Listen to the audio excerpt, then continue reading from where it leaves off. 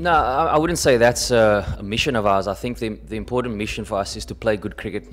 The cricket that we know and the brand that we know we are capable of playing. And I think if we do that, particularly tomorrow and the game against Australia, we give ourselves the best chance of beating them. You know, we've played good cricket against Sri Lanka, in a few months ago, and recently in South Africa. So we know we can beat them. We know we can put in big performances.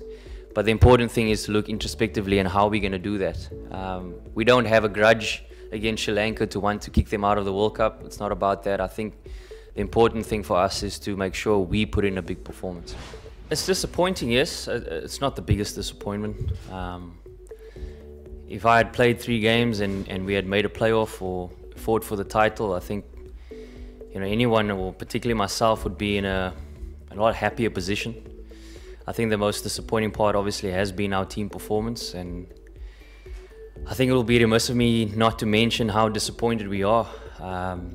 Particularly letting all our fans down back home. It's been pretty dismal from our part, and we wish we could point out one thing or the reason why we haven't performed. I think we've put in a lot of effort in terms of our preparation, in terms of our strategy, going out there with a good mindset, a strong mindset. But unfortunately, we haven't been able to produce and executed our plans. And that's been the most disappointing part for all of us, including myself. And yeah, we obviously just want to apologize to the public and the South African fans for letting them down. When you represent your country, it's always a proud moment, and you understand that you represent 50-60 million people. That's a proud moment in itself. And when you put in performances like that, you in a way almost feel ashamed of that. But we know that it's not all lost, even though yes, it is a World Cup, and I believe that this team will come back stronger. There will be obviously some sort of introspection around where we've gone wrong, and that's going to be some conversations had post-World Cup. And as I said, I believe that we will come back stronger. Yeah, the last thing I would have thought is playing the first 3 games and being left out, particularly after a retirement call. But that's the nature of the beast, you never guaranteed a selection. Everybody has an opportunity not to be selected if you're not putting in performances. It's a bittersweet moment for me, wanting to end off on a real high in terms of international one-day cricket. But unfortunately, it wasn't meant to be. And I think the important thing for me is, when you reflect post-World Cup, is to see where I could have done better, but also you're kind of in a space of awe. Why I say that is because you're sort of looking back not only on a World Cup, you're looking back on a 15-year career. And that's something that I'm very proud of and very grateful for, to be able to date play 197 games. It's not something that I've thought about or dreamt of being a young boy, so those are the sort of positives that you'll take away. But yeah, it is a little bit different for guys that'll carry on, because they, as you said, have to pick up some of the pieces that have fallen in this World Cup. But I think that is what makes a strong South African team. We've always been resilient. We've always had opportunities to come back, and that's why I said there will be opportunities to come back, and I have no doubt that this team will come back stronger and be even more prepared and driven to put in a really good performance in 4 years' time. I wish I could give you that answer. I'm not sure. Obviously, I heard reports that heads will roll, but if I look at our management staff and the amount of work they've put in over the last 2 years, and it's always a difficult one when they bear the most brunt of our performances. The important thing for us is to take responsibility for that and sort of stand up and be man enough to know that we've come up short. They've given us the support, they've given us all the backing that we need to go out there and put in big performances, but unfortunately we are the ones that have come up short.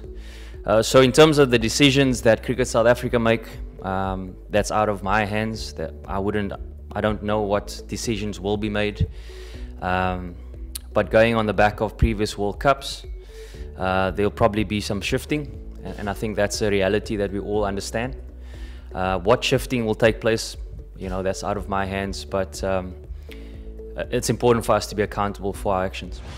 I think there will be certain guys that will take it personally, but again, like I mentioned earlier about the bubble, those kind of things stay outside of the bubble, and we try and keep it out as much as possible. But the difficulty with that is certain guys will have relationships with past players, and if a past player has a comment, whether it's a negative or positive, whatever it may be, it can possibly affect certain players.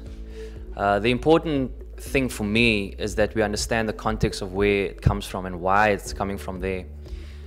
I think there's a big part of it is that past players still feel a part of a team, and they feel the sort of pain possibly of the poor performance, and they want to see guys putting in big performances.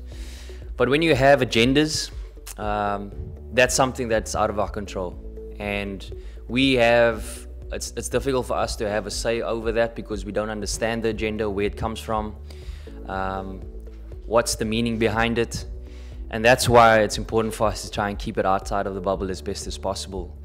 At the moment, the most important thing is what's inside, and that is this group of players and the management, and we need to try and look after them as best as possible.